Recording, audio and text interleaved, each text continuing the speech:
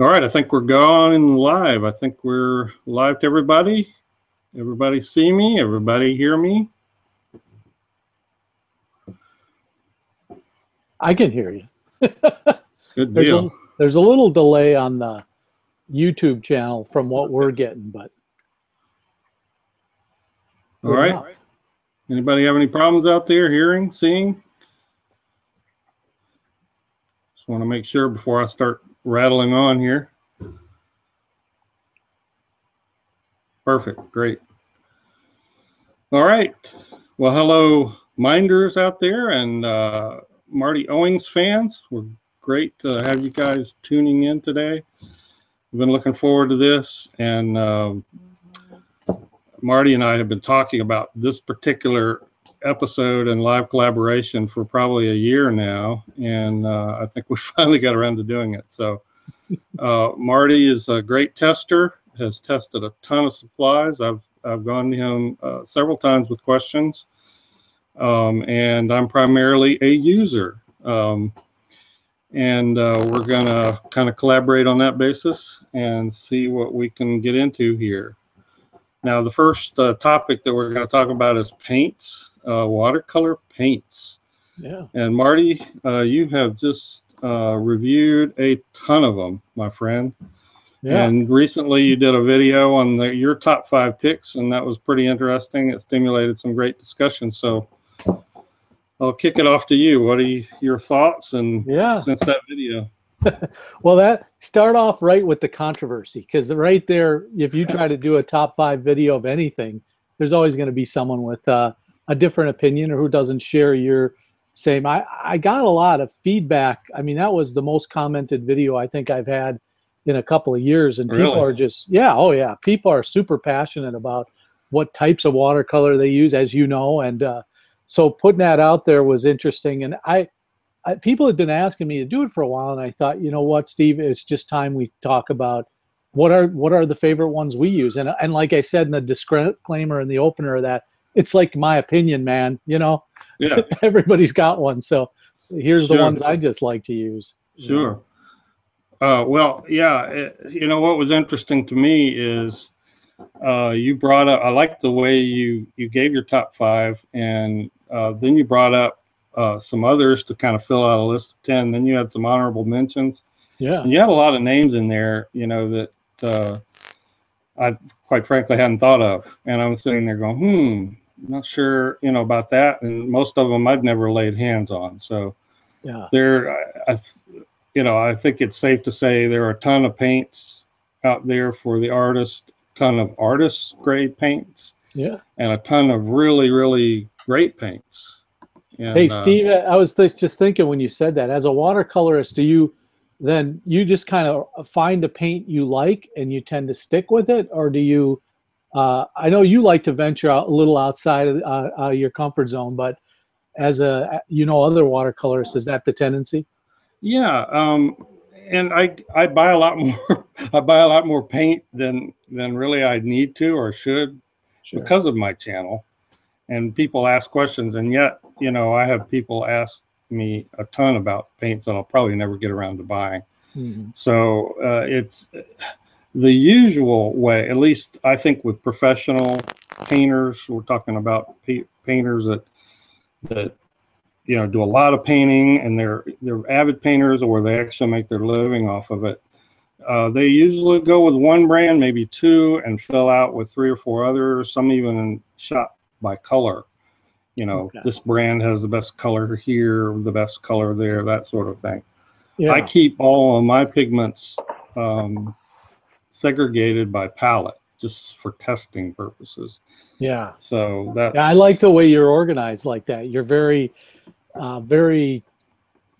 color oriented. So, and that's how you teach people to paint, which I've just learned a ton from you. I'm not as organized as you are that way yet, but I like how you keep your palettes organized. And a lot of times I'll go watch your channel, and you'll do a video on a particular group of colors. Like I know you did that in the fall. You did some with the Daniel Smith, the burnt orange. Oh yeah. Do you remember that? And that was the Primatex. Was it Primatex? Okay. But I just had to go out and try those paints out, and I found them to be great, you know. Yeah, So yeah. that's cool. Yeah. Well, and like I say, a lot of artists don't do it that way with their palettes. I just do it for the channel's sake and for my viewers' sake to keep it organized. But I know, Marty, you're a big Schminke fan. Yeah. Tell me about that. How did you get to that? And Yeah. I didn't put it in my my top 5, and I think you You're noticed. killing me, man. You're killing me with that. And, Yeah. and I confess that's a lack of experience more than anything with the brand. But talk about it. So one of the things that you had mentioned was the grouping of colors and using different paints and stuff. Couple of these half pans that I use in my kit. This is the kit I take into the field with me when I paint. This kit here has a couple of paints from Daniel Smith, because I know you were a big fan of Daniel Smith, and so I thought, well, I should try that paint. It's a good American company. Why not, right? So I've tried a few, and frankly, I don't notice a huge difference in Schminke, which are very fine, sort of precision and very consistent paints. Okay. Just as you would expect a German paint to be, right? Okay. It's just always good. I'm going to get the same experience whether I buy a pan today or a pan 10 years from now. It seems like it's always the same. And I like that because then it gives a little bit of predictability to my work. When you're a rookie and you don't have a lot of watercolor experience, that helped me break into the medium. And so I just love the way that Schminke manufactures their paints. I think they invest a lot in quality, the way Karen Dosh does in their colored pencils, sure, or their watercolor pencils. So for me, Schminke just came out on top as my favorite brand because of that consistency. And it's got all the right blends of things, you know, the vibrancy and the transparency. I can layer and glaze with these. It's kind of the way you do with the Daniel Smith, which I need a little bit more practice with those, to be honest. But that's one of the reasons I arrived. They ended up #1, and I just love these paints. They don't sing the way that a Sennelier does. You know, Sennelier just it's like painting with poetry. You know, they were in my top 5. They were in your top. I noticed that. and you love your M Grams too. We should. Yeah, my M Gram is #1 for me. Yeah. Yeah. Right. And I want to hear from you what you think, why you put those #1. But certainly, you know, the debate could happen for the next 100 years, and I don't know really. When you get to the top 3, Steve, you know, let's be honest. You get to the top 10, and you're probably fine. I mean, I think I mentioned to you in a comment. You know, if somebody said, you know, here's a set of Schminke watercolors, and you can never use anything for the rest of your life, I'd die a happy man. So that's how little the difference we're talking. You'd be okay with that? Yeah, sure. So why do M Gram have such a fondness for you in your heart? Why do you gravitate to those? Yeah, I actually got into M Gram by accident, or not accident, inadvertently. Our local art supplier carries them, and that's their biggest line. They have Winsor Newton, which frankly I have never liked Winsor Newton. I know some people swear by them, and I don't think their quality is bad, but you know, I won't get into it. There's just a lot of reasons I don't use them much.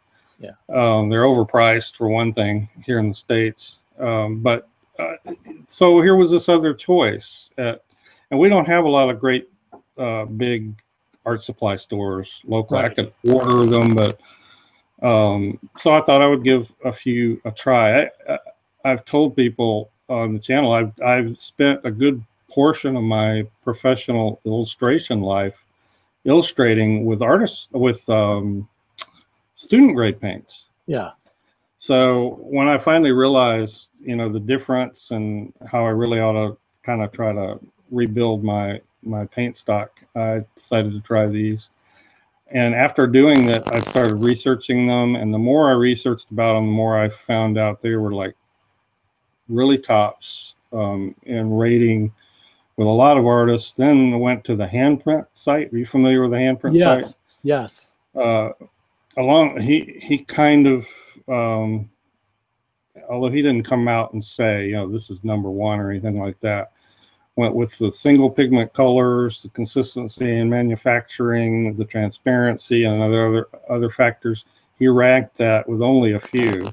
Yes. And so I thought, well, I'm on the right track.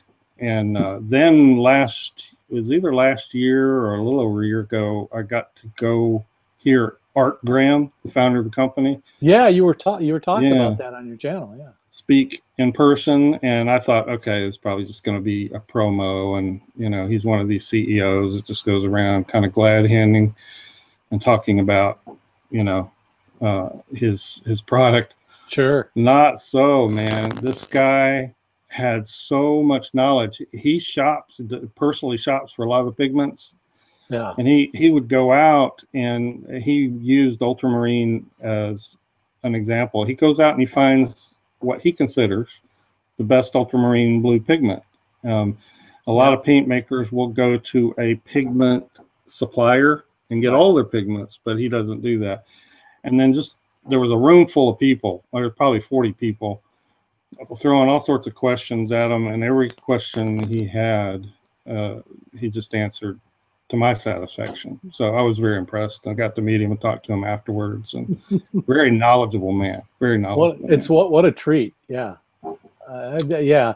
So M. Graham, yeah, I know you're a huge fan. I think they were 6th on my list of top 10. So that's still the top tier of paints. You and I are somewhat different when it comes to the art supplies, as you worked in the profession for years and years, and I was more or less hobbyist artist. But one of the things that I like about like handprint, and I think you probably subscribe to this more than I do, is I think you love the science of it, what's behind it. You want to know that the paint's well made, it's going to last.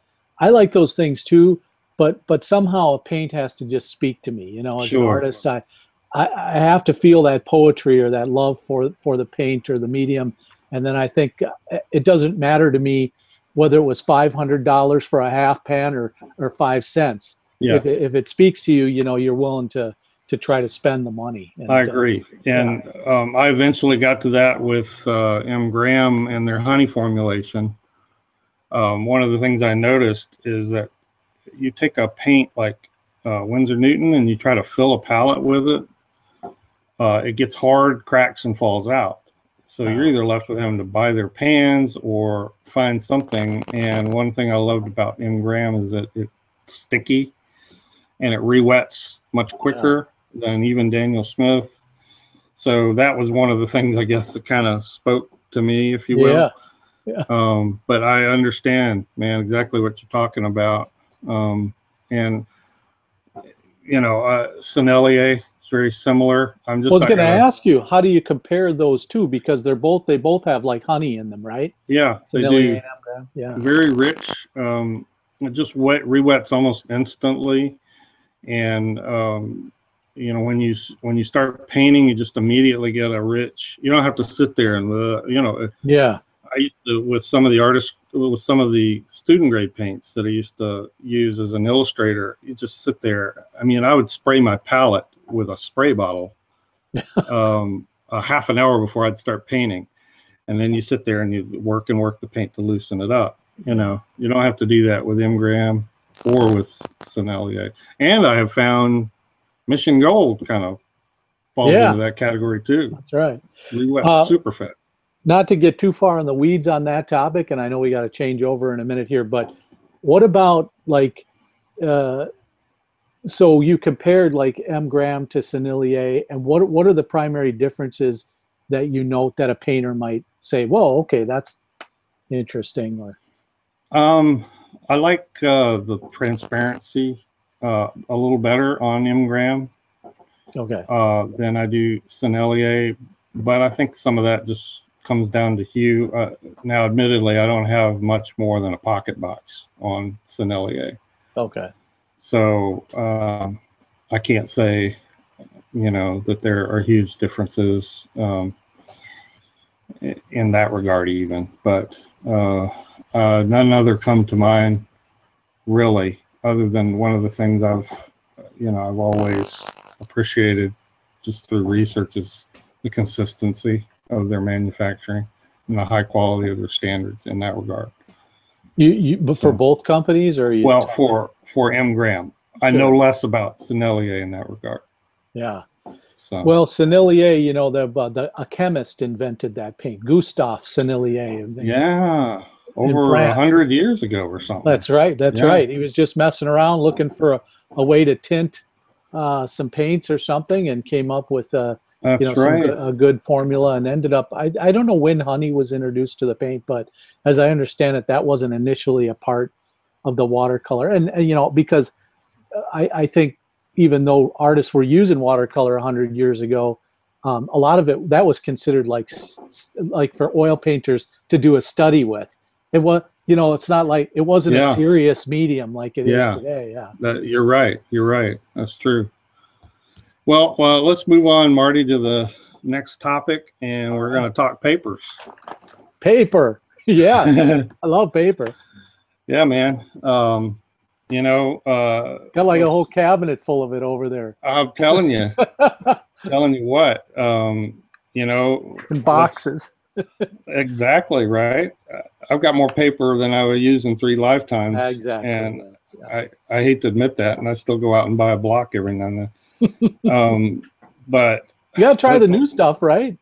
you do. Yeah. You do, and then you see something you've got set away, and you say, "Hey, I haven't played it on that in a while." So let me Well, do. that reminds me. Let's talk about that for a second, because a new watercolor paper that just came out is the Legion Aqua, that Aqua Stonehenge. water Stonehenge, made by Legion. And I thought to myself, you know what? Okay, I'll give it a try. They were sending out free samples, and I was surprised at that paper that it didn't buckle and Yeah, ripple, and it's I really. laughed all the way through your video.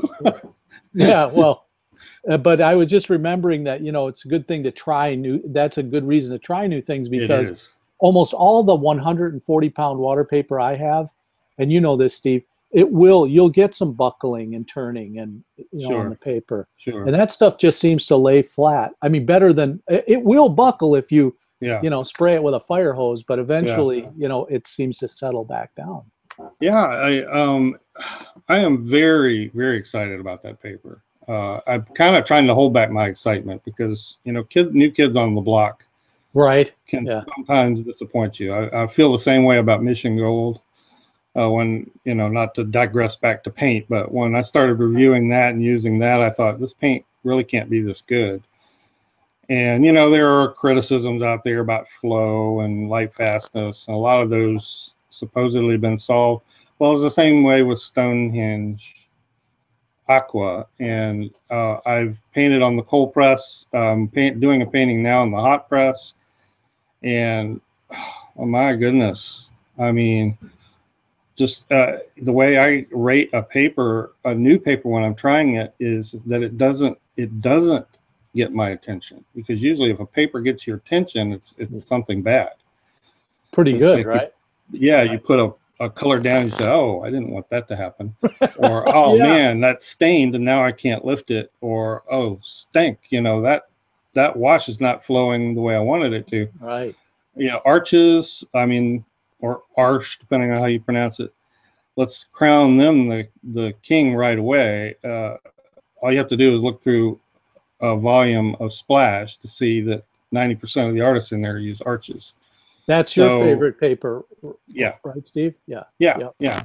It's predictable. I know exactly what I'm getting. I know exactly what's going to happen when I paint with it, and I know what I can do. I know it's robust. It holds up to punishment. You can do a lot of correcting with it. It's just a known entity, and one of the things that's impressed me about Stonehenge is the first time I painted on it, I forgot I was painting on Stonehenge. I thought, oh wow, that's right. This is Stonehenge Aqua.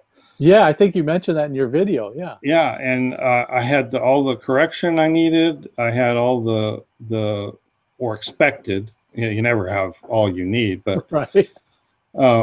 those kind of thoughts. And I thought, wow, time will tell, but so far this is impressive. So have you What painted on it at all? arches? Yes, I have. You know, I have it in all its various weights. Arches has a new paper out recently. I can't remember the name of it, but it's for a different type of medium, oil painting. Maybe that's been around for a long time, but I've been wanting to, I've been wanting to test that out and use it. But one of the videos that you did, it was either last year or the year before, was like, how do you stretch paper? And I remember one of your key points at the end of that video was like, you know, you don't have to get you don't have to buy an expensive stretcher and try to get all crazy with this stuff. And as me, as a sketcher or plein air painter, I don't want to bring a big board and an apparatus out in the field with me. The smaller, the better, you know, because I got to tote this stuff through woods or urban landscapes or wherever I am. But what key points do you think, or what feedback did you get from users out there that they want to know about, like, how to keep paper, watercolor paper, flat or whatnot? Stretching is never necessary. People are kind of shocked when I say that. There are some artists who feel like they absolutely must. I mean, they have to. It's never necessary. It's all about how well you can tolerate and paint with the peaks and valleys in the buckling. And usually, you know, obviously, people who paint on 300-pound will know that you don't have to stretch that. But the 140-pound, usually there's not a problem with 140-pound unless you're talking about a fairly big size painting, fairly big size sheet, like a half sheet or maybe slightly less than that, or full sheet. Some people paint on full sheets. Sure. So in terms of it being flat, it's just all your tolerance. You know, if the bigger the surface you're painting on, the more likely, and the more water, that's the other thing. If you use a lot of water, you're going to get more buckling. The more saturated that paper is. And then it's just a matter of can I do this painting with all the peaks and valleys? If you're trying for a really smooth sky, you may have a trouble because the pigment's going to settle in those valleys.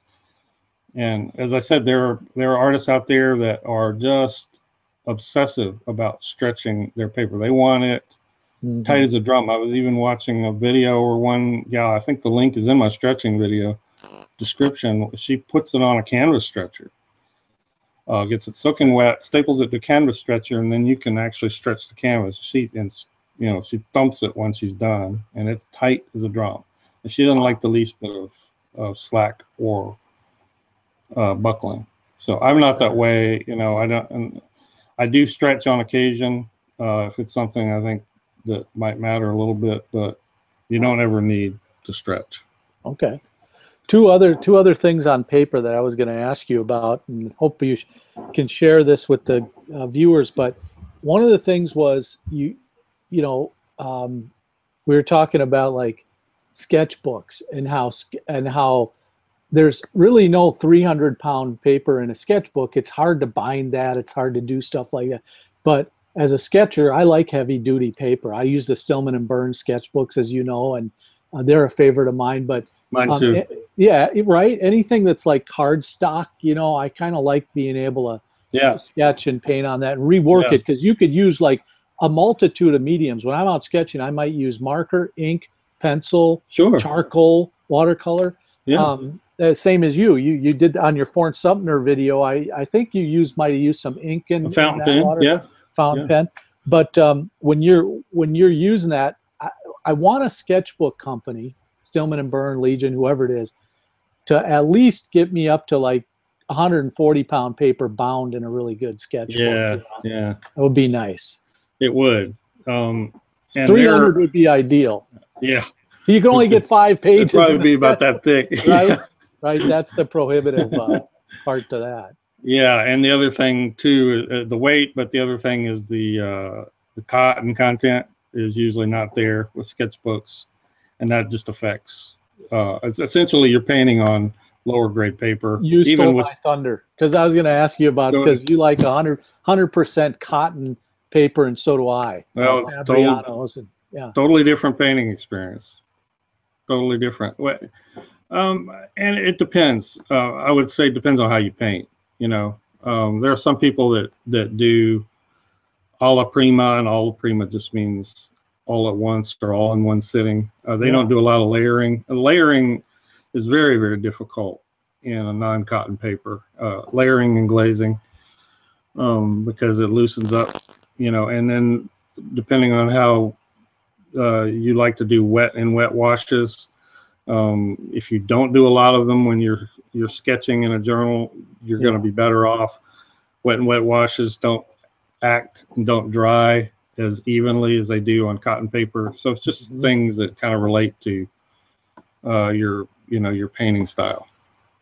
And it's going to last on 100% cotton paper, because we've got examples from the 1800s where those paintings, drawings, illustrations still exist, even going back to Leonardo da Vinci's time. Right. If it's on, I don't know if there was some mix of animal type vellum back then and cotton paper, but the 100% cotton paper seems to hold up over time pretty well. Right. Not that we'll ever care about that, but that's right. but somebody might, Yeah. And the other thing is, I have beginners all the time asking me, is there a cheaper paper I can paint on? Is there a cheaper paper I can paint on? Here's the problem is that cheaper paper is harder to paint on for a beginner. Yeah, you've said you that. actually have to be more experienced and better in control of your paint and water to paint on cheap paper than you do on cotton paper. That's the rub. And you would think it's the other way around, but it's not. And that's why I tell them, look, if it's like I used to be really involved in astronomy, and a cheap telescope like you buy at a department store, like a Tasco, or you're gonna be so disappointed and disillusioned with the idea of astronomy that you're never gonna pull it out again. Okay. But what beginner or student wants to go out and spend $900 to $1,000 on a good telescope? Right. So that's kind of an over-the-top illustration, but you get the point. No, it's a very good point, because I make this a lot on my channel. Like, somebody will say, hey, the Faber-Castell Polychromos pencil is expensive. I can go with the cheaper pencil, or I could use, a brand, I shouldn't even mention them, but, Prismacolors. They were great back in the day. My dad loved them. They're not so great anymore. But, you can save a few bucks. And my thing is, you could save a few bucks, but you're not going to be as happy with the outcome of your work. Yeah. I'd rather save another week and buy that Polychromos pencil than I would have 2 or 3 of the cheap pencils. Now, every once in a while, a pencil will surprise you. Blick makes these pencils made in the Czech Republic. They're the same as the Koh-i-Noor colored pencils, and they're really good. They're pretty nice. They're wax based. They got a clay wax mixture, and they're really, really a nice pencil. But the Polychromos and the Caran d'Ache pencils, they cost more because they put more into them. The quality's better. The shafts, the casings don't break. Yeah. The pores are a little bit thicker. You get more mileage out of a pencil, like out of a beautiful pencil. So I have a stack of them here, and they're not cheap. I mean, one box of these, Steve, and I'll just show you here on my, a box of these babies will run you about half a car payment,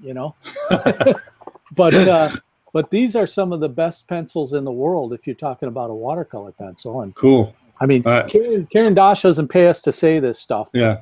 These are precious. I believe it. Look at them. I should put these in a vault, Steve. I know, right? You don't want to use them. You know what I mean? They're hardly worn down at all. Buy a set to look at and buy a set to use. Right. I need to use them, but the whole point is just that it makes sense, as you say, to spend a little bit more and be a little bit more satisfied than to buy something cheap. And if you're a beginner, like I tell people, if you're a beginner and you use something cheap and you're disappointed, it may discourage you from doing. Yeah, now you're stealing my thunder. Yeah, that was exactly the point. It's like if you if you get out a piece of paper and you try to learn the very first basics of watercolor and you fail, which is easy to do on cheap paper, Right. you may abandon it right then and there. You know, so paper is always the first art supply for watercolor that I suggest people spend their money on. You can actually skimp on brushes, you can skimp on paint, but never skimp on the paper if you're a beginner. Yeah. That's And always Steve, been my advice. What I mean, you can go out. I mean, people think they have to go out and get a ream of watercolor paper to start. You get a few sheets. You could, and now with the great democratization of the internet, you could just go out and buy a few sheets online, and they'll mail it to you. And you know, Bob's your uncle. Yeah, right. How much is that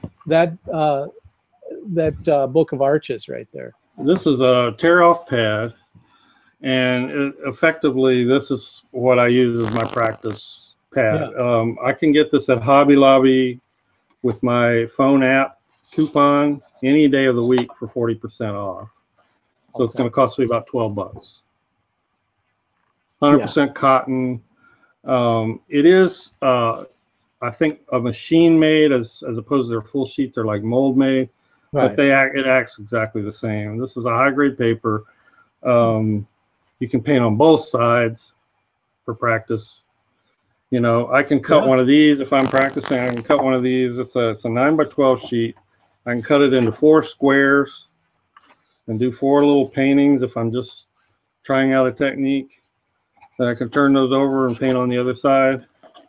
You never need, you know, unless you're just poor as a church mouse. Well, you know, you probably shouldn't be in the art field anyway. Well, and it's the cost of like 3 lattes. So just you know, skip your visit to Starbucks that day or that week, and you can buy it. But the point of it is, and there is an economics to it, you know, and I understand that a lot of people are on a stretch budget or what have you, and I review a lot of pencils, art materials, paints that are less expensive and more economy based, and for the budget minded artist or whatever. You know, and this is what I like to tell my channel subscribers. They call, they'll leave a comment or a question for me about what is the very best thing I should use to have my art improve. And the thing of it is, you know, like the humble number 2 pencil, you know, start there. You know, that's where I started. And I think if you're afraid on one hand to just, you know, throw caution to the wind. I mean, there's people out there, Steve, you know this, that just collect art supplies. I'm not, do you use them? I mean, that's the whole point of buying them. You got to use them, right? I mean, I have a collection of Copic markers down here. Let me show you, Steve.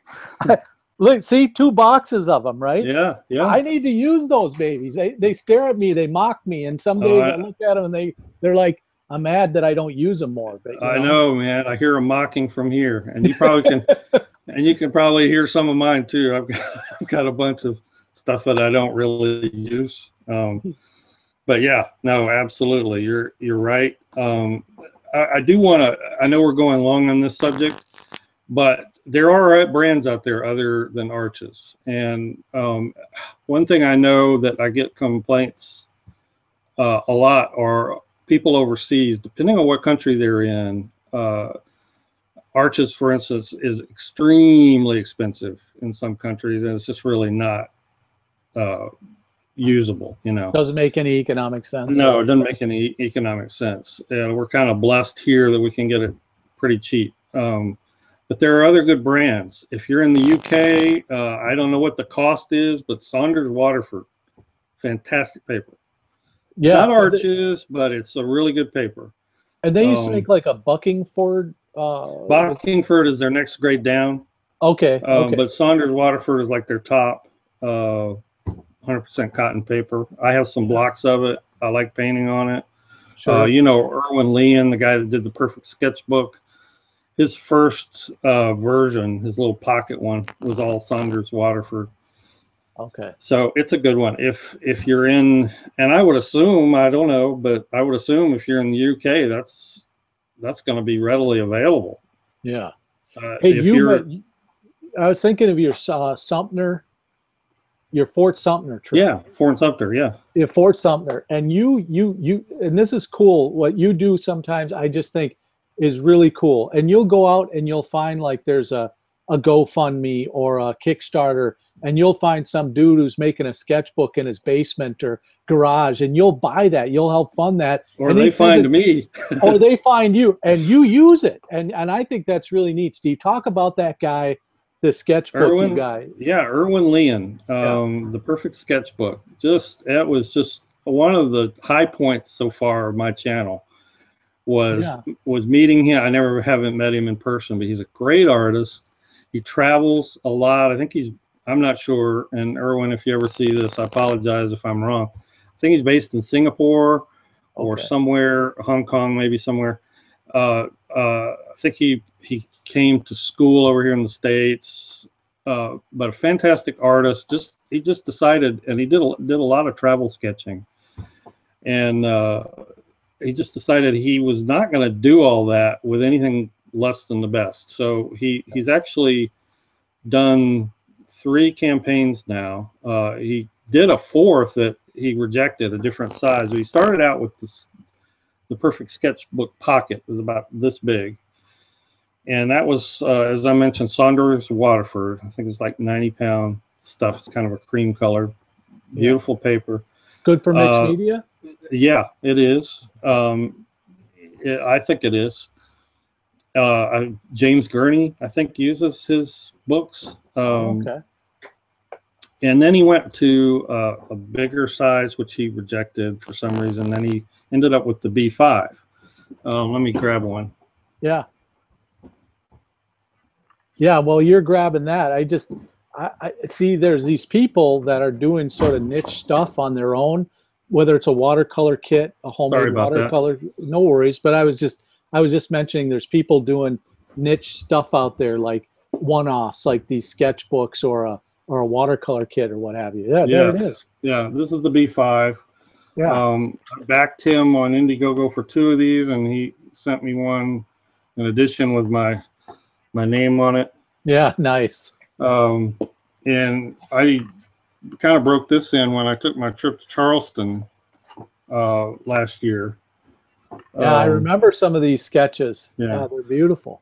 And it's just, what more could you want than pulling out a sketchbook and painting on high quality what I call real watercolor paper. Right. Yeah. So it's beautiful. And he sold all of those. And then just this year, he did a new campaign of a signed and numbered series of 900. Yeah. And I didn't need one, but I bought another one.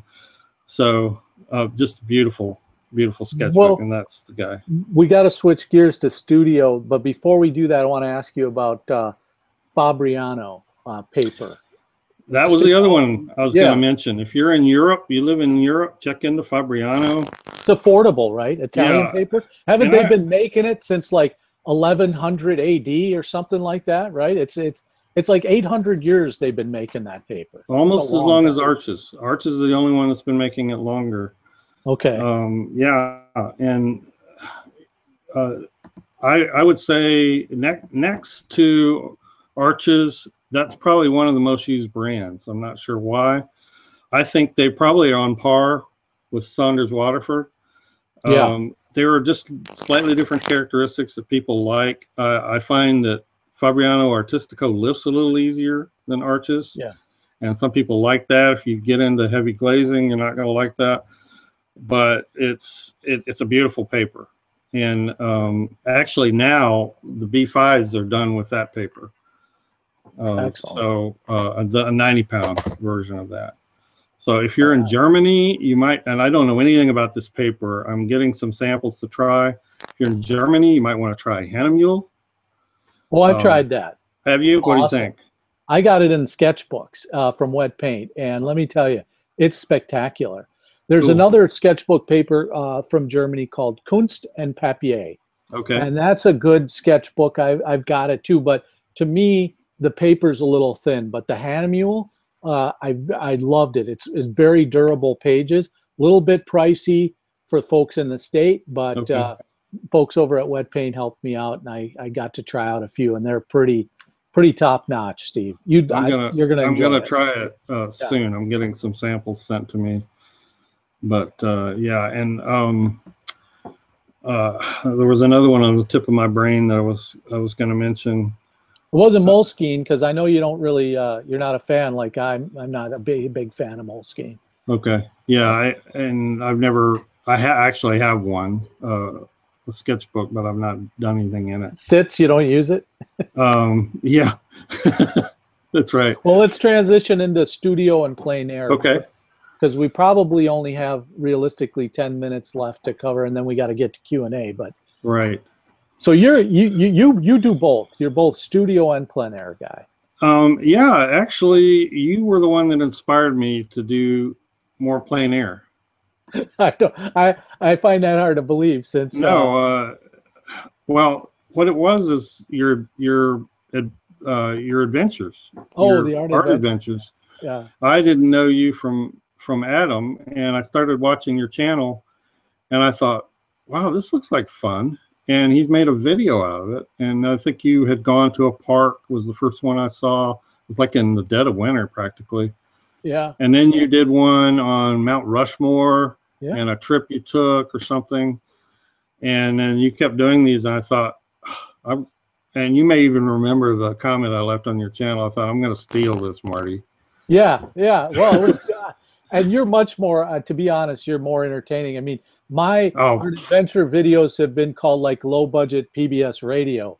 So it'd be better if I just filmed, but I have a lot of fun doing it. But yeah, you from the first time you did one, and I think it was just you just took a short trip, but all your video work and your cuts and that, you really were efficient in the video. And I don't want to get into the weeds on that, but it was very entertaining. Yeah, well, in the end, I think it's who you can inspire to get out their paints and their brushes and paint, and that's really all that matters. I told old blind Doug that's one of the reasons I like his channel so much, is that he completely robs you of your excuses.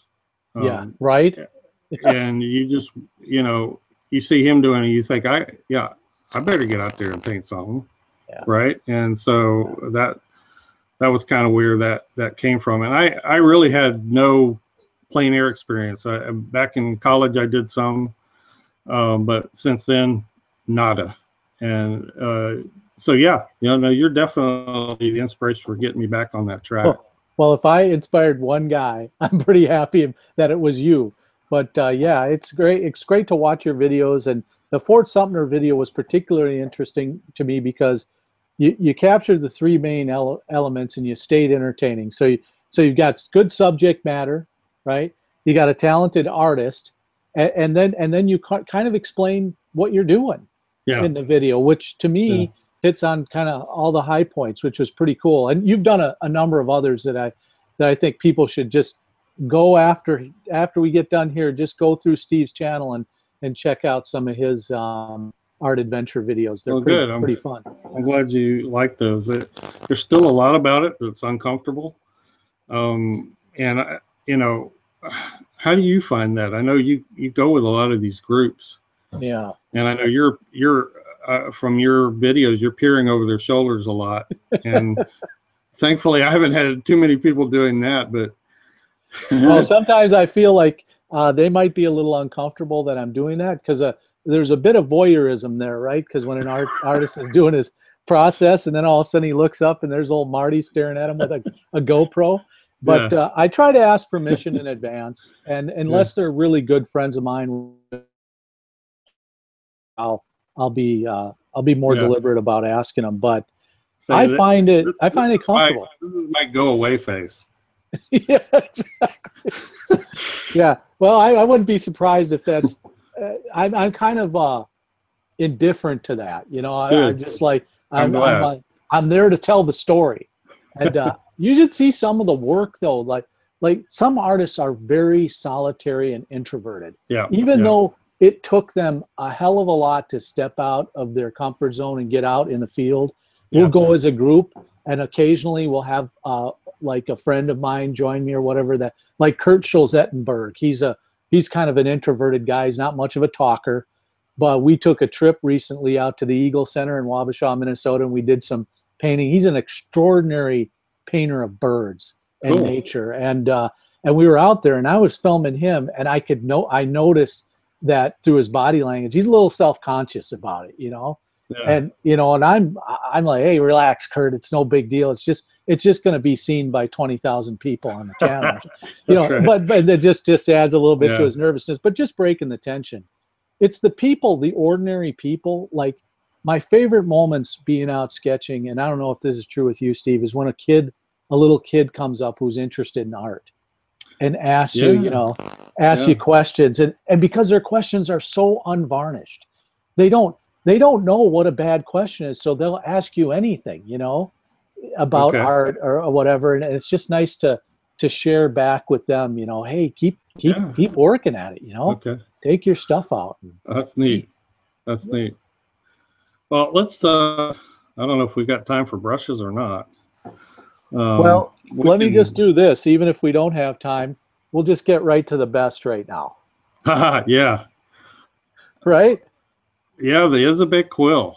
I mean, yeah, if human beings, you know, it's nuns, right? You know, I picture a monastery. No, I know, but this is a story I made up in my head.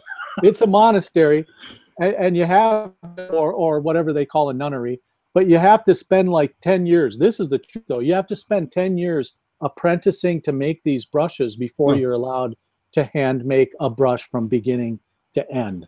I read that about Isabey and made it in the French countryside, right? Yeah. Wow. Don't have any Isabeys. I have some Raphaels, some Rosemary's. But, you know, it's probably no surprise that people watch my channel regularly. The silver brush black velvets are my favorite.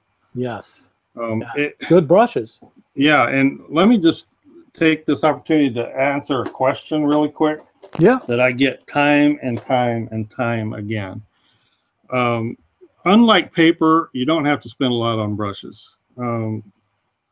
You can, because there's some expensive ones out. You can spend $300 on a single brush, and you don't need to do it.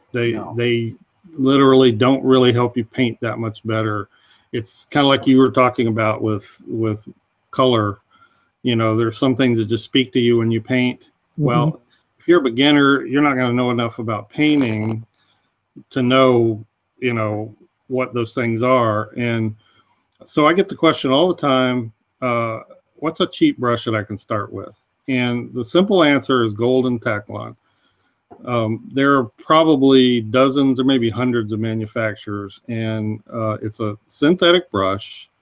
It's not as cheap as like the pure white, you know, the pure white synthetics like you use for crafts. But they hold water well. Yeah, they do. And you will pay varying amounts for them depending on the grade and the maker. Like here in the States, Hobby Lobby has their own Master's Touch brand. And, you know, half the time, if you wait for the sale, you can get them half price. And they're cheap, like super cheap. That's fine. Golden Taklon, this is a Grumbacher Golden Edge. Yeah. So this is one of the better probably Golden Taklon brushes out there. And Winsor and Newton make a line too, I think, of the... Yeah, they do. And this is probably my favorite synthetic is the Da Vinci Cosmotop Spin. Yeah. Pretty nice. This is it's a really well-made Golden Taklon type. But you don't have to even pay this much for them. As long as you get one that holds a good point, you can usually have something that's good enough to start with. And I always tell people, start with 3 rounds, like a 4 and 8 and a 10, or 4 and 8 and a 12. Yeah, and what you're talking about right now is the designation of the brush tip base. The round, yes, sorry. No, just because I mean, I watched this guy paint the other day. His name is, was it Alvaro Castagneda or whatever? Yeah. I don't know how to say his last name, but he started out with a paintbrush you'd get at Menards or Home Depot, you know, like a square paint, right? You know what I mean? Like you paint and trim with. And he he's like washing the paint across the paper and and the color and wetting things down and making big lines like that. He works big, but different brushes for different functions on the paper there. Yeah. Yeah, I love Alvaro. He's amazing. He's kind of a showman. But he's fantastic. Yeah. No. I was referring to the size. You're absolutely right. And you don't need flats. You don't need riggers. You don't need fan brushes to start. You just start out with a round. Yeah. A couple 3 sizes like this, and it'll get you painting. And I know it's no, go ahead, Steve. Oh, I was just going to say, back off on one brush. If you were planning on buying 4 brushes, back off on one and spend that money on paper. Yeah. Well, it might be blasphemy to mention this, but because we're talking watercolor, but as an oil painter, I do use the flats quite a bit. I like the flats because I'm carving the paint as I'm going along. Different from watercolor a little bit. So. But you're experienced enough to know why you like them and what to do with them. It's been 50 years, so it took me a while. There are a lot of beginners out there that think, oh man, I need 3 rounds, I need at least 4 or 5 flats, I need a rigger, I need and those things are great eventually. Once you gain some experience, but to begin with. What's your schedule like? Can you run a little over if we take some Q&A here, Steve? Yeah, are you good with that? I absolutely can. Did you want to go right to that now, or? Well, one thing I wanted to mention before I do, because I want to go pretty quick because a lot of people have been waiting patiently, and I know they got a lot of questions, but people always ask me, what do you take in the field? Oh, yeah. I got this old JanSport backpack that I take most of the time with me. It's got kind of a reinforced bottom, with a rubber bottom, so if it's wet, I can set it down and my paper's not going to get mangled inside. It's got some pockets here on the outside. And then on the inside, I usually just have a couple of different sketchbooks. I just take out, this is it's a toned paper sketchbook. Okay. Utrecht used to make these, and I don't know, they quit making them, but they were awesome. And then I'll usually bring a small Stillman and Byrne sketchbook with me, Okay. And then basically I've got some ink pens, some pencils, and I've got my watercolor kit. And if I'm going to do anything with markers, I'll bring some Faber-Castell Pitt markers with me. It's hard to see through the bag, isn't it? I forgot about that. But there's I have to have every color in the universe when I go out, Steve, just because I might be missing, periwinkle or something like, and because they mock you if you don't. They do. So I take them with me, and maybe I only use 4 or 5 of them. Yeah. But, the point is, you don't need a lot to go out. Right. I know that a friend of mine named Lynn Pauley, she goes out sketching with me a lot, and she just puts what she needs in her handbag: a sketchbook, a little miniature watercolor kit from a mint tin, what is the Curiously whoever makes those mints. But I forget. She's got this little mint kit, and then she's converted it to a paint Altoids. kit. Altoids, and she's got this little collapsible brush, and that's all. You know what? You don't need all kinds of fancy equipment to be to have fun and go out and have a good time. But and one thing I wanted to mention on that score is, take just a pencil. If that's all you feel comfortable doing, take just a pencil and a sketchbook and paint back in the studio. I was going to say that, Steve, because you do it full time as a living, but I don't. I have a day job, and oftentimes all I'll have is a blue ballpoint pen with me and my work notebook, and I'll just doodle all day in my work notebook. There you go. If I'm in a boring meeting, don't tell the corporate captains I said that, but if it's another meeting on Six Sigma, yeah, that's right. I just want to sketch. But there you go. Yeah. So Q&A.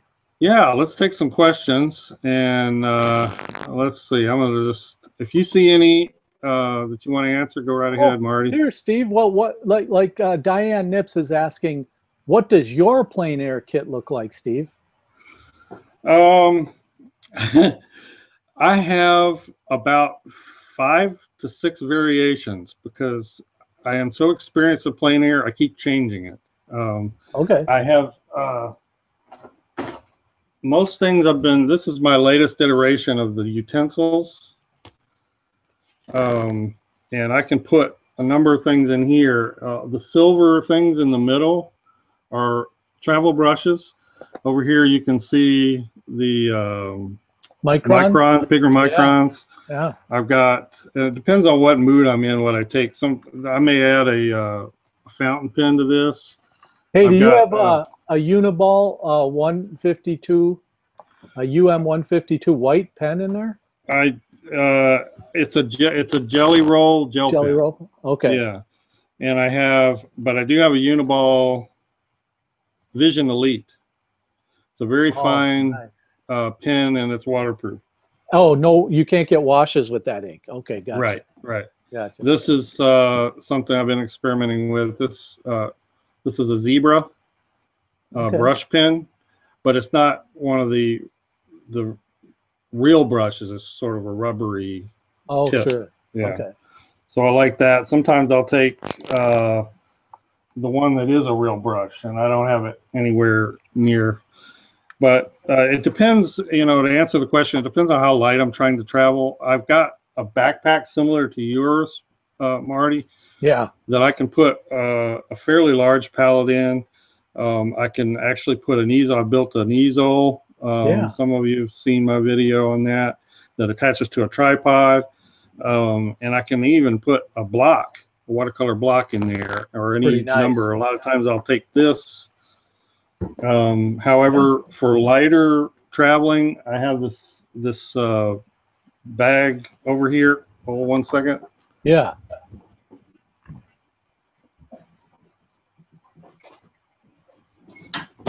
This. Oh, sure. Yeah. Like a satchel. Yeah, it's real small. It's just a sling bag. Yeah. And I can put a small journal in here. Usually we'll try to fit my little Sennelier pocket box. And I can put this, or I can just take a few of these utensils out and put it in here. So I'm still messing around with how I do it and what I like to do. And sure, inevitably, getting out in the field and say, oh man, I wish I brought this, or I brought way too much stuff, Yeah, well, that happens. I mean, it depends on what you're sketching, and the mood of the day or whatever. But okay, let's see what we got. Some more questions coming in. Oh, where do you source the Stillman's heavyweight paper sketchbook you reference? So I get mine at Wet Paint, but you can order them online. And at the end of this, I'll be putting I'll send this to Steve, but I've got a discount code for free shipping at Wet Paint right now. If you're watching these video, for anybody, there's some rules around it. Anybody in the contiguous 48, and as long as it's not oversized, it's just a regular. But they have a full stock of both the Stillman and Byrne hard covers and the Stillman and Byrne, the new Stillman and Byrne soft covers. By the way, Stillman and Byrne, Wet Paint, none of these places pay us to talk about their stuff. It's right. just our experience. No sponsorship at all on this. Yeah. No. But good question. Yeah, I've seen Stillman and Byrne sketchbooks at Barnes and Noble. Yeah. Not that I'm recommending you buy them there, but I've ordered most of mine through Amazon. I think we have a real small local art supply shop. They have some. But one thing you're not going to see at like Hobby Lobby or Walmart are the higher end sketchbook books, the Hahnemühle, the Stillman and Byrne. But for a nice utilitarian sketchbook, you can get the Canson XL. You can pick that up at Walmart, Hobby Lobby, just about anywhere. Hobby Lobby, as a matter of fact, has some Strathmore 400 series sketchbooks that aren't too bad. Yeah, very true. Here's a quick one I can answer. Have you ever gotten paint by one brand that doesn't mix well with other brands? No, not so far. Doesn't mean they don't exist, but I have never. If it's in the same medium, like I had some person tell me the other day they were having trouble with their paints mixing, and I come to find out after some investigative questioning that they were using 2 tubes of gouache and 3 tubes of watercolor. Oh yeah. It doesn't work. It's just not going to work out that No, way. not. But it looks the same. You know, Yeah. it's the same manufacturer. You got to read the fine print. And you can sometimes finagle it and mix it on a palette, but you need to kind of pre-mix it. It doesn't work, like you said, it doesn't work when you get it down on your surface very well. Sure. So we're getting a lot of good questions here. Best waterproof fountain pen ink. I use Noodler's Bulletproof Black. It takes a long time to dry. That was recommended to me by, I'm probably going to slaughter his name, Tioichi. Tioichi, yeah. Yeah. But it's Noodler's Black will eventually dry. The problem is if you're out in the field, you want to watercolor right away, you may have to wait a little bit. If carbon, because it has to dry, you mean? Yeah, it has to dry. Platinum carbon is another one. Although it's rated safe for fountain pens, but it will, you have to watch your pen. You know, you have to clean your pen out every now and then. And Platinum actually makes a pen specifically for carbon ink, but it dries faster and it is waterproof. So that's a couple of them. And I'm going to seem like maybe a little bit of a militant on this subject, but here's the pen that I use most often. This is a Staedtler. It's a pigment liner. It's made in Germany.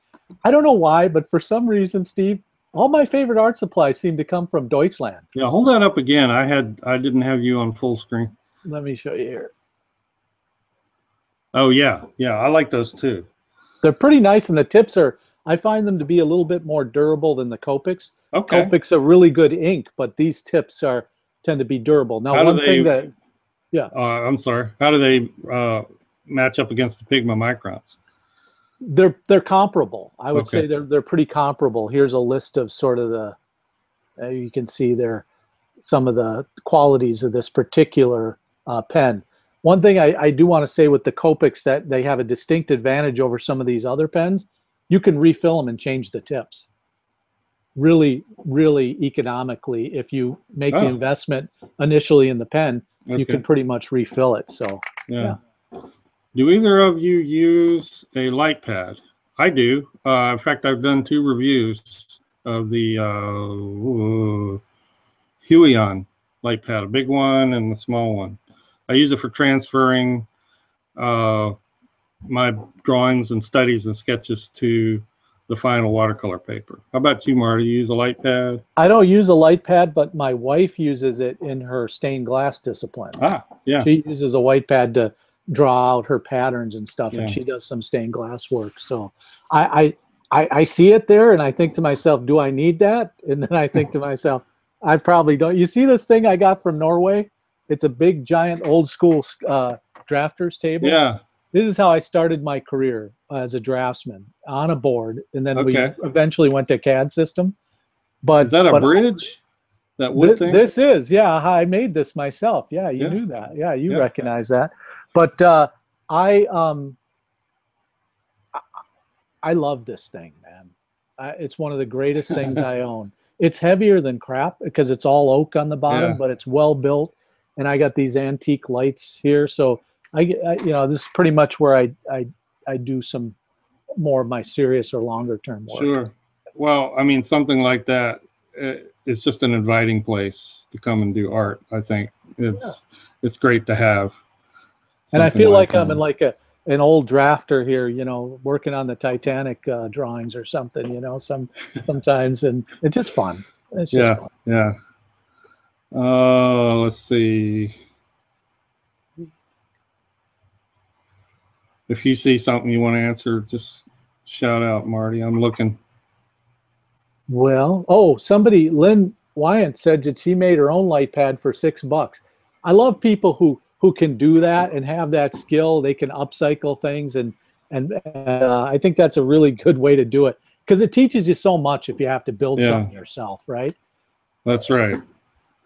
For art prints, do you prefer to scan your art or photograph it? I scan it if it's small enough to fit on my scanner.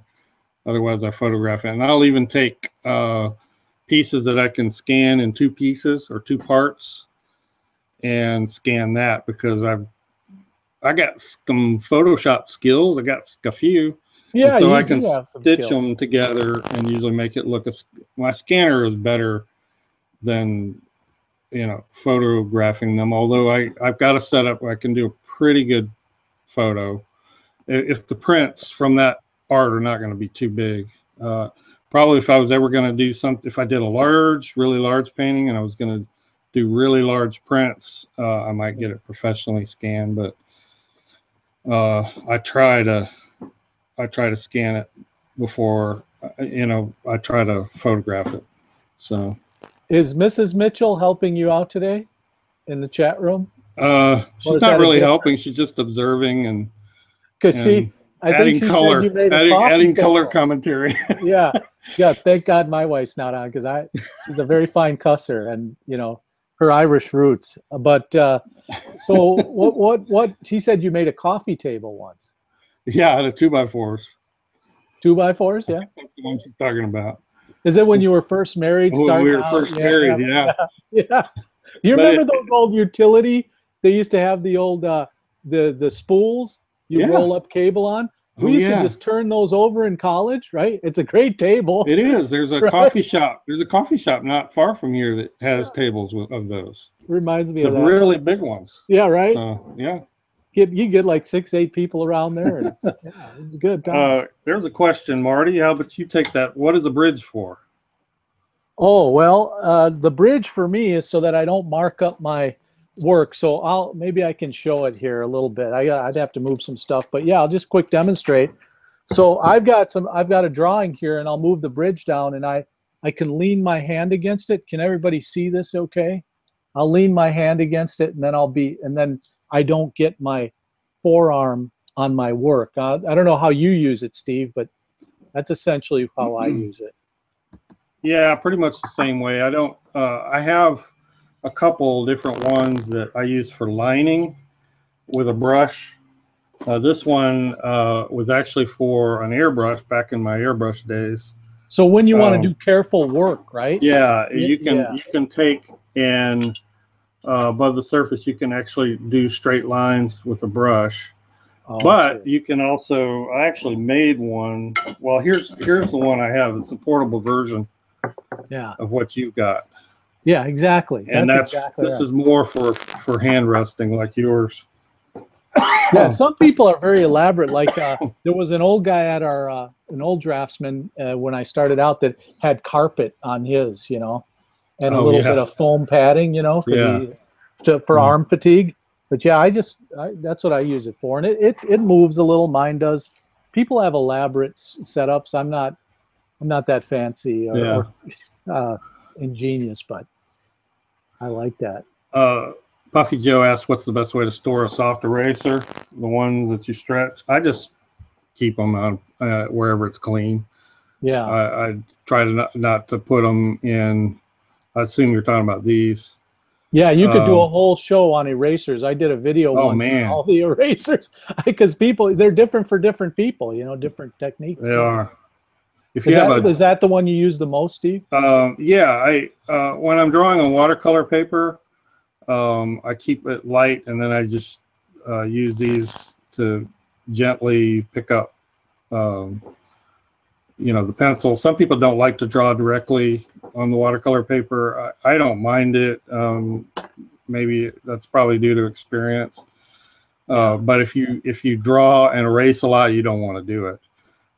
So I draw enough. I either transfer the drawing if it's something I really had to work out, or I'll draw directly if it's just a loose drawing right on the watercolor paper, and then I'll just lightly, kind of lift this if I want to lighten it. Or another trick is you can roll this out into a little bit of a roll, and then just roll it on your paper, and that will lighten your pencil if you're trying to lighten it.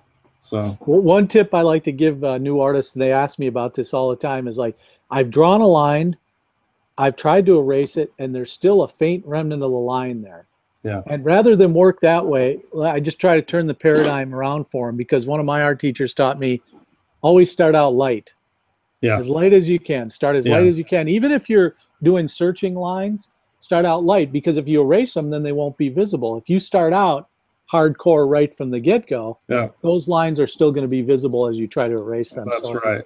And I've gotten to the point where I don't mind a little bit of line showing, and you'll see a lot of watercolor work like that. That's a whole Here, technique right there. Yeah, just leaving a little bit of right. Here's a good question. Something we should have probably covered. What's your opinion on Canson paper? I love the new Canson Heritage. I really like the paper. It is an easy lifter. It lifts easier than a lot of papers I've used. Talk about what is lifting, Steve? Lifting is just once the paint is down and has dried, or really it may even still be damp, but mostly after it's dried, you can re-wet it and lift the pigment back up to lighten an area, to scrub it off a little bit. Now, in the case of Canson Heritage, and I recently, did a painting and a review of that. It kind of took me by surprise, and it lifted a little easier. So my glazing was a little bit too wet. I had to dry my glazing a bit. So it's sort of a preferential how you paint kind of a thing, but it was a wonderful, wonderful paper. Prior to them coming out with Heritage, which is their new paper, the Mont du Roy, I think, is their top grade, and it's fine. It's a great paper. It's another one I just forgot to mention. Okay, Rob Norris is asking about the XL multimedia paper. Is it useful as watercolor paper? I'll let you speak to that. I use it in the field sometimes too, so go ahead. It's one of those cheap papers that is difficult to paint on. Again, it depends on your painting style, how you paint. If you're comfortable painting on it, if you're experienced enough. A beginner usually, and this is the irony, a beginner is going to probably that is just now learning how to control their water and their paint is going to have trouble with it. Okay. And that's the shame, because it's sold as a low cost, cheap beginner paper. But there's a real divide there, I think. And I use it because I can do marker work on it, but I don't use it for serious work. I'm hesitant to say serious work because I don't do a lot of that, but it's just a good for multimedia sketching, paper, I think, don't you? Yeah, I can get marker on it. I can get, even a little bit of watercolor doesn't bother it. It will pill up after a while if you work it too much. But somebody's asking, oh, I know who this is. This is my friend Rhonda. She wants to know about scrubbing, and could you explain scrubbing?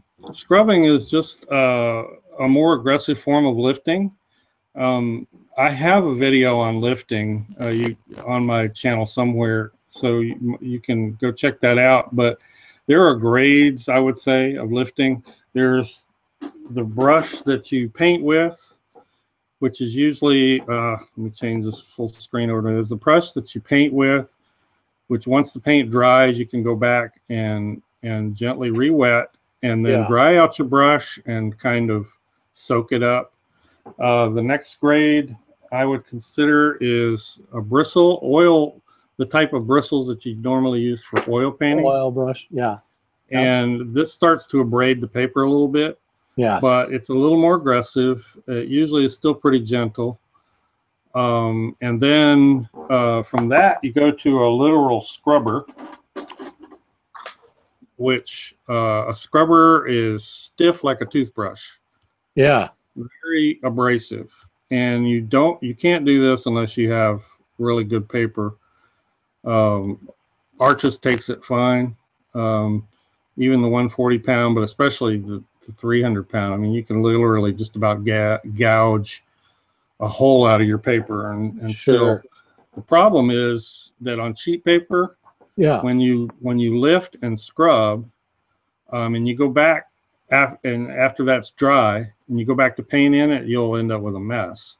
With a good quality cotton paper, after scrubbing, usually you can paint over it, and you won't be able to see where you scrub if you've not been too terribly aggressive with it. So that's all scrubbing is a form of lifting. Good. What was the paper that you got from Hobby Lobby, Steve? That was Annette Hansen asked that question. You're talking about the Arches paper? Oh, I think so. Yeah, I think you mentioned that you use your coupon on your cell phone, Yeah, 40% off or a something lot like of that. times they will have sales on their pad paper Yeah, at 40 to 50% off. But if not, you can get a Hobby Lobby app, and you can get 40% off of any one purchase every day. yeah, Just one purchase, but so a lot of times I will. This is my practice paper, sure. so it runs about $20 full price. I get it for 40% Coupon gets you off. down to It's 12. yeah, it's around 12, Pretty good between deal. 12 and 13. So Sally Franklin asked this question earlier, and I want to make sure because I saw it go by and nobody answered it. But question: what is the best way to store your watercolor paper if you don't have a flat file? And I don't. I don't have room for a flat pile. I just have it in portfolio, kind of a two boards Yeah, like this, and I've got it all in there. yeah, Stacked vertically, it doesn't hurt it. yeah. I mean, So and if you're not that motivated to get sort of that board, you could also use cardboard. I do that with the little Draftsman. There's yeah, drafters tape. I got a roll of it somewhere around here, but drafters tape lets you tape and the tape comes right back off, but it holds the it'll hold paper down. So, but I'm lucky. I have a flat file, Steve. It's junky right now. I'm hesitant to nice, show you, but let's nice. go ahead. At some point, as a draftsman, I invested in this massive flat file right here. Let me tell Oh, you, my son and I had a hell of a time hauling this thing down the I steps. bet, I bet. Because it's heavy. But yeah, the flat file, if you can, sometimes you can find them on Craigslist, and they don't. They're not that expensive. But mine's almost jam full. But I've got like a whole drawer full of special watercolor paper Yeah, in here that it's nice. pretty I'd handy. love Yeah, to have one. I'd love to have the room for one. yeah, right. You've got Yeah. your studio's on the small side, and I was thinking maybe Rita could, you could migrate into the living room or something. I should love that. Yeah, I think my wife's always her spinning and dying is expanding faster than my painting. Here's a good question. Here's a good question. What is gouache, and what is the difference between very good. gouache and watercolor? Yeah, go ahead, Steve. Well, it's just an opaque watercolor. It's thicker, chalkier, and very opaque, depending on the brand. Winsor Newton has a really good one. M. Graham has a really good one. There's some cheaper brands that are a little less opaque and probably a little less light fast, I guess. Yeah, But it this is, for all practical purposes, it's considered a watercolor. that's a painting that was done with gouache by a friend of mine, a comic book artist named J.K. Woodward, and Nice. yeah, it's a very nice gouache painting, but you can see how it's very opaque, Yeah, So yeah. yeah, and whereas watercolor would be, as you said, transparent. And you can actually use gouache in a kind of a watercolory way. Since you brought up comics, illustrator Alex Ross Yes. uses gouache. Yeah, right. And That's when right. you look at it, it kind of looks like watercolor. It doesn't look like gouache, but if you look carefully, you can see where he's used it to opacity. It used to be like a illustrator, like a storyboard sort of medium, right? Yeah. Right. It did. It was used as in animation for backgrounds a lot. I had some good friends who were illustrators in the area. They still are. They used to do a lot of children's books and did some work for Disney, and they used gouache almost exclusively. It gets a nice in an airbrush. It gives a nice flat, rich color.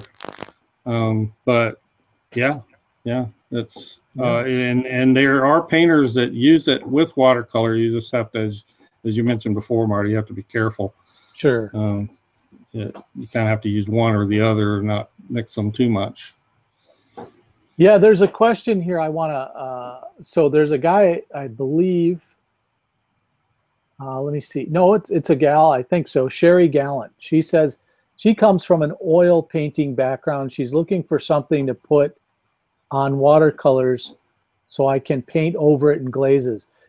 I take that to mean she wants to understand how glazing works in watercolors.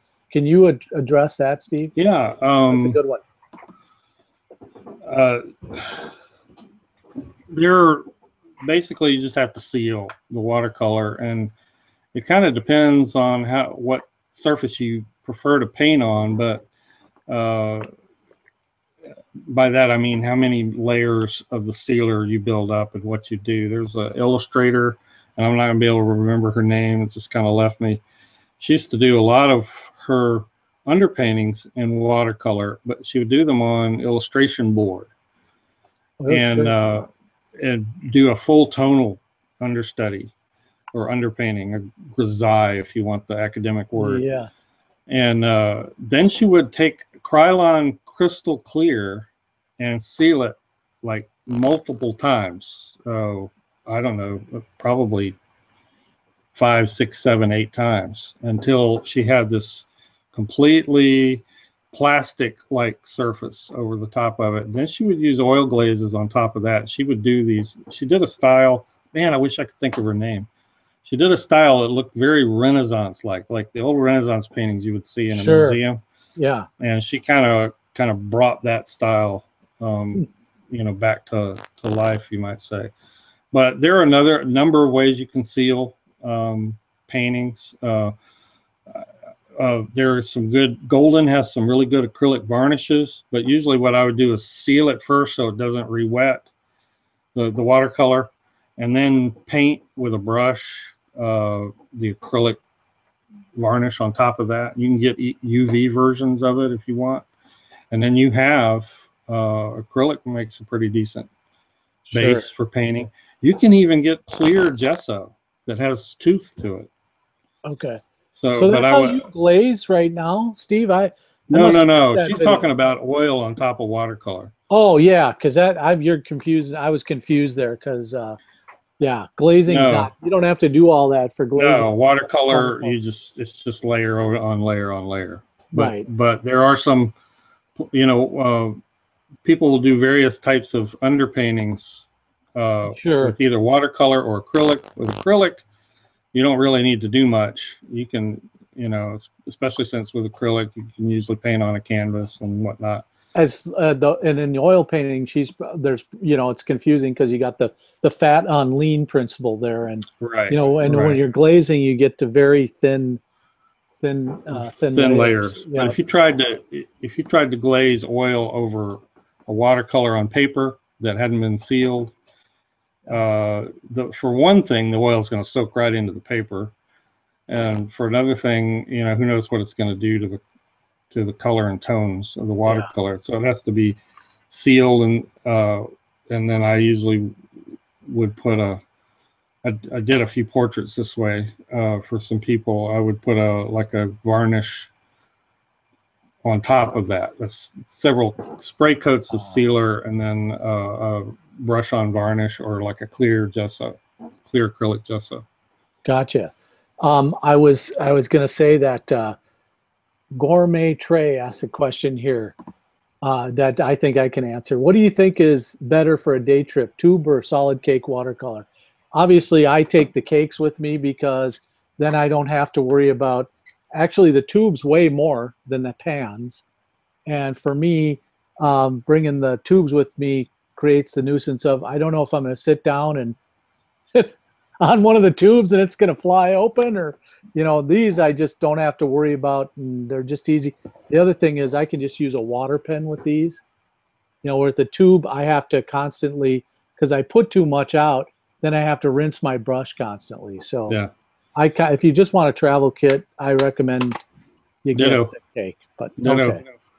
And you can, depending on the paint you have, if you've got a palette, an empty travel palette, you might be able to fill them with tubes and let them dry. So essentially you have a pan, but you got to be careful because some brands dry from a tube, dry too hard, crack, and fall out.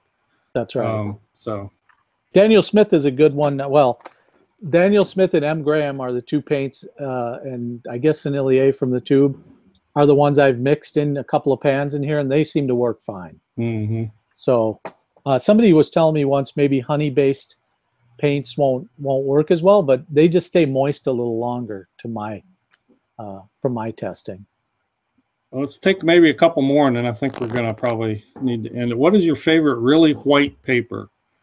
I would say mine is the Arches Bright White. They have a natural white and a bright white, so that would be mine.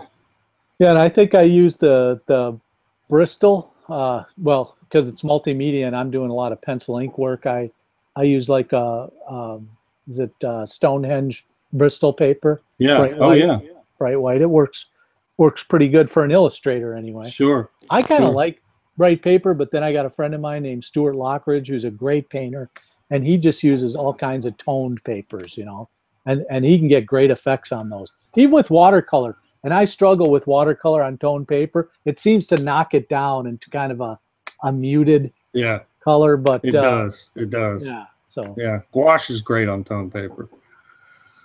I'm gonna have to try that. Let's see. Six Sigma. Yeah, I sat through enough Six Sigma meetings. I'm done with that. That's corporate stuff. I did want to mention a couple of things, Steve, if I have a second here. Absolutely. First of all, I wanted to thank Valerie for, I basically told her, I asked her last night, I said, Val, can you come and moderate the chat room for us tomorrow? And she said, oh, sure, I'll do it. Yeah. So she's awesome. Definitely. Thanks so much, Val. Appreciate it. That's pretty cool. Let's have more work than people know. Yes, exactly. And then to address, you know, some people that dropped by my channel and have said that, boy, I sure wish you and Lindsay and Steve would do something together. We did something together last year, and I think Lisa Clow from Lockery Arts was with us, and you can go and find that video out on, I think it's Lindsay's channel.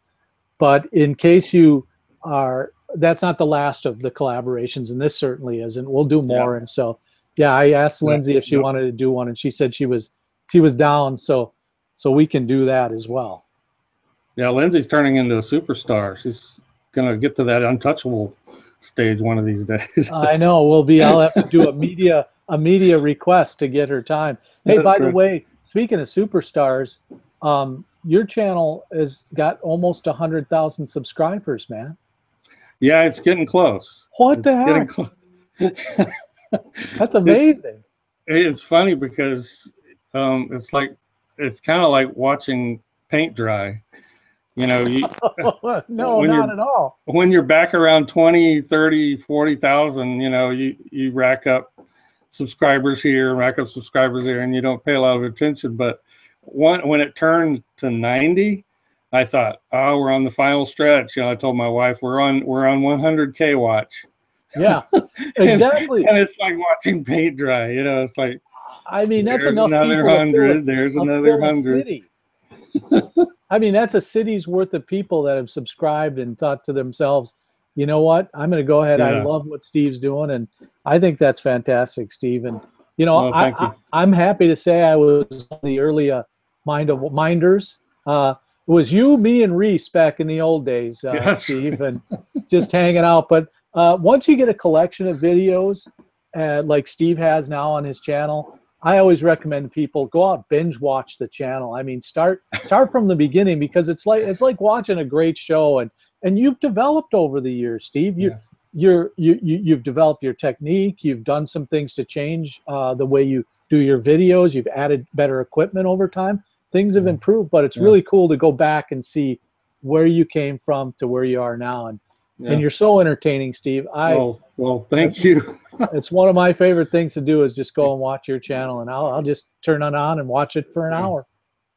Appreciate that, Marty. You know, I just try to be myself. I thought that's the only thing I can be. If I pretend to be anything else, 3 weeks, 2 months, 6 months later, I'm not going to remember what I thought I was. So that's right. I always remember what I really am. So try to just be myself. But well, thank you. They're very, very kind of you to say those things. Well, you do great at it. I like sending people over your way, and whenever I get a watercolor question on the channel or in the comments, I always say, go talk to Steve Mitchell, because he is the mind of watercolor. And they usually know exactly what I'm talking about. But wanted to say hello to a few friends who joined today, Steve, if that's okay, quick. You go right ahead, my friend. My friend Anya Muir, Rhonda McGee, she stopped by. I know she asked some questions. Yeah. Shannon Sand, she's been a big channel supporter of mine from the beginning. Eve Bolt, Kate the Sleepy Teacher, Jane Kirkwood, who's also a friend of mine on Facebook. She's awesome. And Denise Chappelle. Denise lives in Michigan, and she's always, I know she watches my videos because she'll mention something from the end of the video. And you could tell, you know, like people ask you a question, it's like, hey, did you actually watch the video? But Denise always asks me great questions because she watches the whole video, which I appreciate. Yeah. And then, you know, my buddy Patrick, aka Super Flawless #9, he's been a subscriber since I think he was 11 or 12 years old, Steve. And today, this week, he graduates high school. Nice. That's how long I've been on YouTube, brother. So it's been, oh, wow. It's been a good ride. I just wanted to shout out to those guys and thank them for coming by and helping to support you and this collaboration today. All right. Well, with that, I think we'll probably call it quits. Thank you to everybody so much for tuning in, and thank you for making both of our channels something that Marty and I both look forward to doing. Yeah. The questions you ask, the things that you want to learn, watching the light bulb come on for some of you guys is such great motivation. Thank you all for subscribing, liking, watching, all that great stuff. And hopefully we'll do this again real soon. So yeah, and as a treat, go down in the description of the video here, and I'll leave a discount code for you for our good friends over at Wet Paint, where you can pick your own art supplies up. Hopefully you'll use it on Schminke, because they got a brand new stock of Schminke in and some great colors. But cool. Discount code right down here. I wish we had a store around here like Wet Paint. All you got to do, Steve, is get in your car, drive 30 hours, come up and see me, brother. You got a place to stay. That's right. All right. All right. Well, thanks, everybody. I'm going to try to list a lot of supplies that we talked about. Inevitably, I'll probably forget some, but you'll be able to get links to those as well. And we will see everybody in the next video. Let's do it again. All right.